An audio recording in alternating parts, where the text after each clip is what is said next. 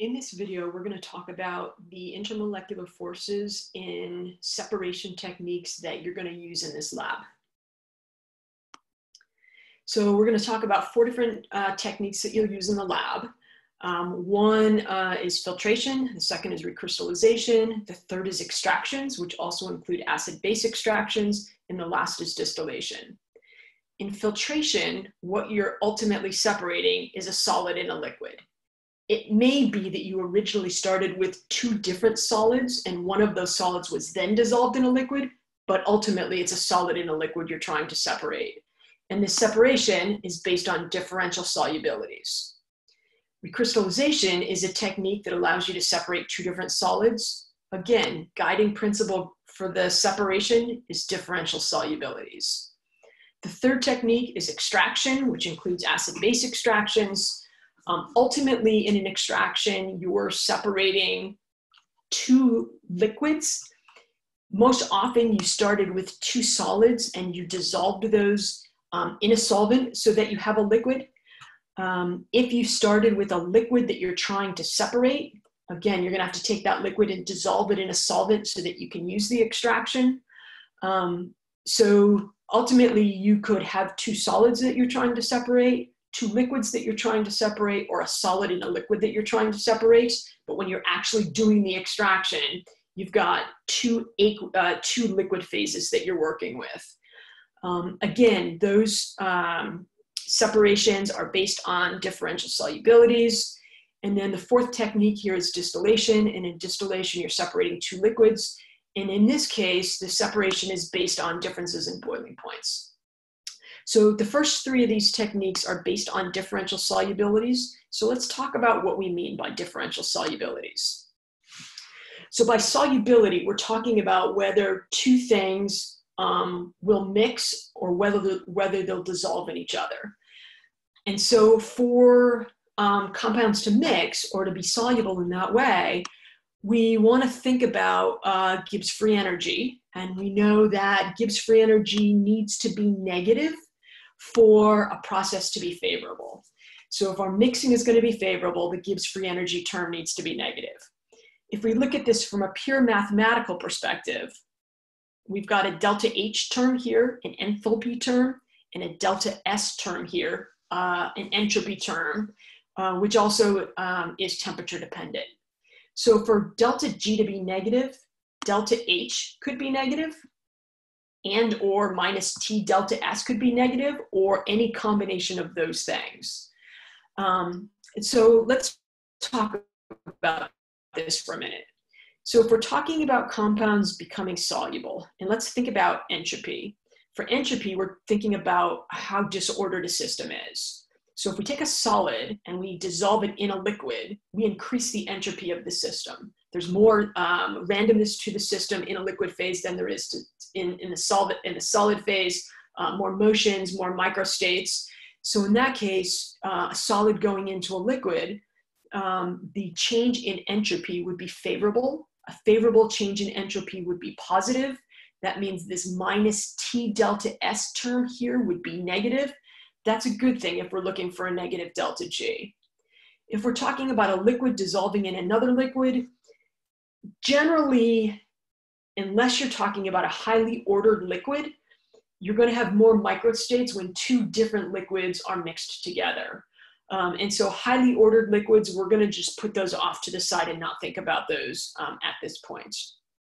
So let's think about delta H. When we think about delta H, the change in enthalpy, what we're really thinking about is the change in bonding. And as we're talking about differential solubilities, the types of bonding that we're thinking about are intermolecular forces. And so you've talked about intermolecular forces in classes: hydrogen bonding, dipole interaction, induced dipole interactions, ionic interactions. Those are the same intermolecular forces that we're going to think about here.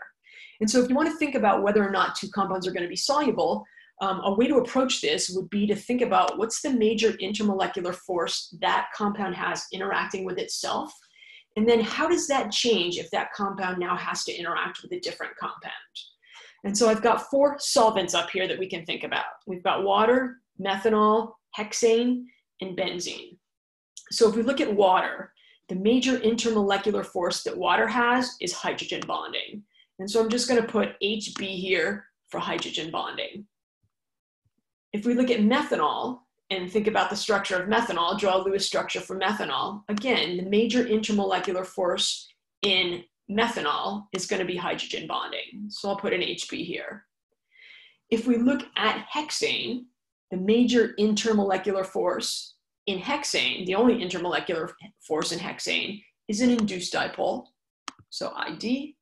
And if we look at benzene, again, the only intermolecular force in benzene interacting with itself is an induced dipole, so I'll put an ID. So when we need to think about solubilities, what we have to ask is, okay, so if I take a compound like water and I mix it with methanol, how do the intermolecular forces change? If I have water by itself, we said it's hydrogen bonding as the major force. If I have methanol by itself, hydrogen bonding is the major force. If I mix those two together, water now needs to interact with methanol and methanol now needs to interact with water. They break some of the hydrogen bonding they had to themselves, but they now hydrogen bond to the other compound. So we've gone from a hydrogen bonding situation to a hydrogen bonding situation. There's not a lot of change in energy associated there. So delta H in this case, it's going to be small. It may be positive, it may be negative, but it's going to be a small number. And the delta G here would be dominated by the change in entropy, which we said is going to be favorable. So if we take two compounds that have similar intermolecular forces and we try to mix them together, this is an example of likes dissolve likes. And that's going to be favorable from the perspective of Gibbs free energy. Same thing if we think about hexane and benzene. Hexane has induced dipole interactions with itself. Benzene has induced dipole interactions with itself. If we're going to ask these two to mix, we're going to break some induced dipole interactions that hexane had with itself and some that benzene had with itself, but we're going to form them, again, induced dipole interactions when hexane and benzene interact with each other. So we've broken induced dipole interactions, but we formed induced dipole interactions. So again, delta H is going to be small here, maybe small positive, maybe small negative. And again, the change in Gibbs free energy is going to be dominated by delta S, which is favorable. So the Gibbs free energy is going to be negative. It's going to be a favorable process. So again, that's an example of likes dissolve likes because they have the same type of intermolecular forces. What happens if we take methanol and we now put it in hexane? Methanol interacts with itself by hydrogen bonding. Hexane interacts with itself by induced dipole interactions. If we put these two together, the only type of interactions that they're going to have with each other are induced dipole interactions. And so that means if methanol has to break hydrogen bonding interactions, which are a very strong intermolecular interaction, to form weak induced dipole interactions, that's not going to be favorable. Delta H in this case is not going to be negative, it's going to be positive, and that's not favorable. And so in this case, our delta G is going to be positive. It's an unfavorable process. These are not going to mix. So this is not likes dissolving in likes. These are unlike things trying to dissolve in each other.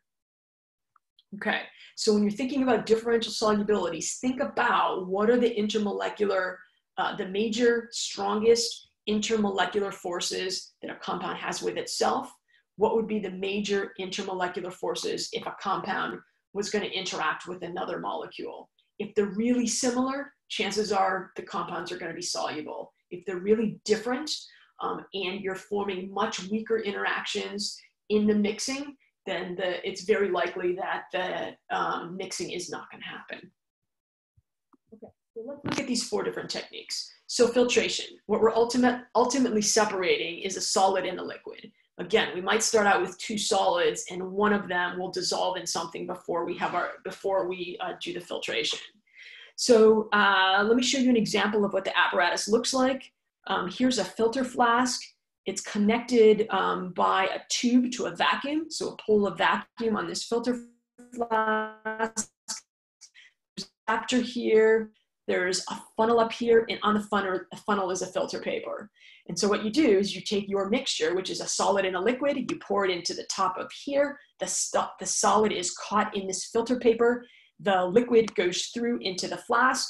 And so you have the solid in your filter paper, the liquid in the flask, and now you've separated your mixture. And so this is a really easy technique to use if you have a solid and a liquid. So let me give you an example here. If you had a mixture, which was a solid white powder composed of sucrose and aspirin, and you were asked to separate those, filtration would be a technique that you could use. And so again, we're going to have to talk about differential solubilities. If you look at sucrose, OH, OH, OH, OH, OH, OH, OH, OH, oxygen, oxygen, oxygen, it's a huge amount of hydrogen bonding possible in sucrose. It's a very, very polar molecule. If you look at aspirin, it does have some polar groups on it. It's got a carboxylic acid up here. It's got an ester here, but it's also got this big hydrophobic portion of it. And so it's going to be soluble in a compound that's much less polar than a compound that then sucrose will be soluble in. So if you take something like methylene chloride and use this as your solvent or the compound that you want to dissolve your solids in, methylene chloride has a carbon-chlorine bond that has a dipole. So it's got some polarity to it, but it's got no hydrogen bonding capabilities to it. And so what's going to be true is that aspirin will dissolve in methylene chloride. This will become your liquid. And sucrose will not dissolve in methylene chloride because there's just not enough polarity. And so this will be your solid. And so you can take this mixture, put it on top of the filter paper up here, pour it through the filter paper, and sucrose, which is your solid, will be collected in the filter paper. And aspirin, which is dissolved in the methylene chloride, will be in the liquid phase there, and you've separated the two. Okay, the second and third techniques are really techniques used to separate two solids, recrystallization and extractions. Again, both of them are based on differential solubilities. I'm not going to talk about extractions here. There's a separate video on acid-base extractions that I will refer you to. But recrystallization, so let's talk about this. So recrystallization is a technique where you take two solids, and what you try to do is find a solvent, a liquid, where one of these two solids is soluble in the liquid, but the other one isn't. And so at the end, you have a solid and you have a liquid, and the solid is one of your compounds, and the liquid has your other compound dissolved in it. And in that way, you separate them out. To do a recrystallization, what the key is finding a solvent, finding a liquid that both of the compounds that you're trying to separate in will dissolve in while that solvent is hot, but only one of which will dissolve in when that liquid is cold. So you're going to take your two solids, you're going to add your solvent to them, you're going to heat the mixture up, and once the mixture is heated up, both of the compounds will be in solution. So it'll look like you have it'll look like you have just a liquid. Both of the solids will have dissolved. And then you let that flask that has this mixture and it cool down to room temperature. And then you take it and you put it in an ice water bath. And so that you're cooling down the mixture, and one of the two compounds that you were trying to separate is not going to be soluble in this solvent at the colder temperature. And it will come crashing out as solid. And so once you've got that, you've got a solid and a liquid, and you can go to your filtration technique and separate them. Your chance of success in this technique goes up exponentially the greater the differences in the solubility between the hot and the cold, between the compounds in the hot and the cold solvent are. So if a compound is really, really soluble in the cold salt is really soluble when the solvent is cold, but not when it's hot, that's a good thing. And if you're looking at the two different compounds, one of these compounds, again, needs to be much more soluble in the cold solvent than the other one does, or else you're not going to separate them out. You're going to continue to have a mixture. There are tables that you can use to look up how soluble particular compounds are in particular solvents, ranging from very soluble to not very soluble to exceedingly soluble. And sometimes you can get these quantitated grams per milliliter. Sometimes it's trial and error. And so again, you're going to start with basic principles of like dissolve like. So you can look at the intermolecular interactions that your molecule might have with the solvent to predict whether or not it's going to be soluble. Recrystallization is actually a technique that's more often used for purifications than separations, where you've done a reaction and you have a product that you've made and you have a little bit of an impurity in that product that you're trying to separate out. And that impurity can either be insoluble in the hot solvent, in which case you filter it out while it's hot, or it can be soluble in the cold solvent, in which case your product is insoluble and you filter it out. And then the last technique that I want to talk about is distillation. And this is a technique that's used to separate two liquids, and it's based on the differences in the boiling points between two liquids. And so over here on the left is an apparatus for a simple distillation. And there's four different types of distillations that you can do based on the liquids that you're trying to separate. So what's shown over here is a hot plate. Hot plate is used to heat up an oil bath. And in that oil bath is a round bottom flask that has the two liquids that you want to separate in it. So we've got two liquids here. And so we start to heat them up, we start to heat them up, we start to heat them up. The compound that has the boiling point will first, at the lower temperature, will start to go from the liquid phase up into the gas phase. As it goes up into the gas phase, it goes up into this condenser. And once it gets up here, it goes down into this tube. And this tube is jacketed by water running through it.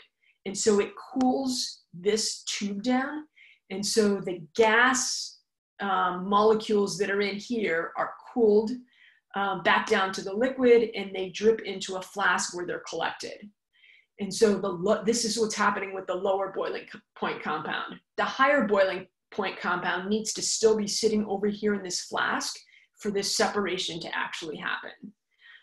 So as a reminder, to boil, molecules in the liquid must overcome their intermolecular forces to get into the gas phase. And boiling point is determined by the strength and the number of intermolecular forces. For distillation to work, the greater the difference in the boiling point between the two compounds that you're trying to separate are, the more likely you are to succeed with this as a technique for purification. And as I mentioned, there's multiple types of distillation that can be used depending upon the types of compounds that you're trying to separate and how close their boiling points are. So in summary, for all of these techniques, what's going to be true is that intermolecular forces are going to play a big role either in differential solubilities or in differential boiling points that are going to be needed to separate compounds.